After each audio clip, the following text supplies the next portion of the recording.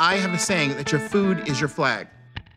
Food can tell us where we come from and who we are. I'm a culinary historian, historic interpreter, and the James Beard Award-winning author of The Cooking Gene. The last thing people will give up as they make journeys and migrations is their food culture.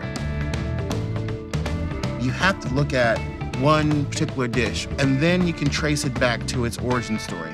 And you ask the question, why did my family make that food? You begin to get a picture of how you're situated in a larger story. This class is not a full-on cooking school of African-American culinary technique.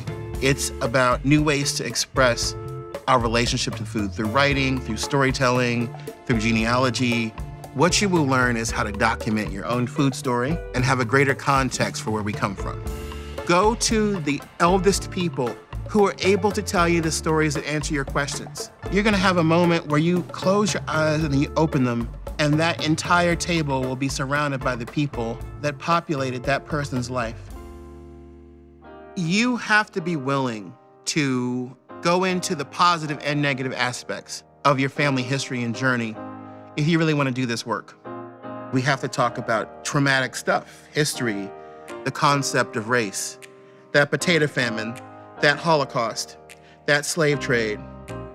That's only part of the puzzle. But in confronting the issues that come off of that, we become better because we understand what it took to get us here.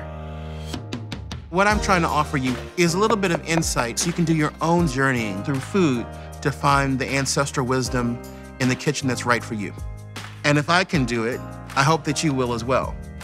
I hope that you will have the strength to say that your story matters as much as mine does. I'm Michael Twitty, and this is MasterClass.